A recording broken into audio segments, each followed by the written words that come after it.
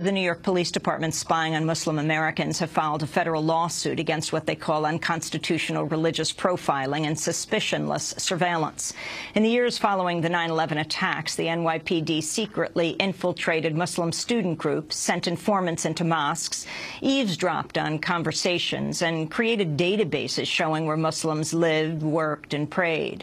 The NYPD admitted last year the spying failed to yield a single terrorism investigation or even a single lead. On Tuesday, New York City Muslims who were swept up in the spying filed a landmark suit accusing police of violating their civil rights. Plaintiff Asad Dandia described his run-in with a man who turned out to be a police informant. In March of 2012, I was approached by a 19-year-old man. He came to me telling me that he was looking for spirituality and that he was looking to change his ways. He said he had a very dark past and he wanted to be a better practicing Muslim. So I figured what better way to have him perform his obligation than to join this organization. In October of 2012, he released a public statement saying that he was an informant for the NYPD.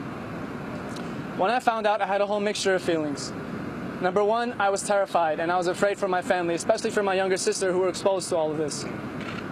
I felt betrayed and hurt because someone who I took as a friend and a brother was lying to me. In a statement, the American Civil Liberties Union, which helped file the suit, said the plaintiffs are asking a federal court to stop the NYPD's Muslim surveillance program and to bar future spying based on religion in the absence of reasonable suspicion.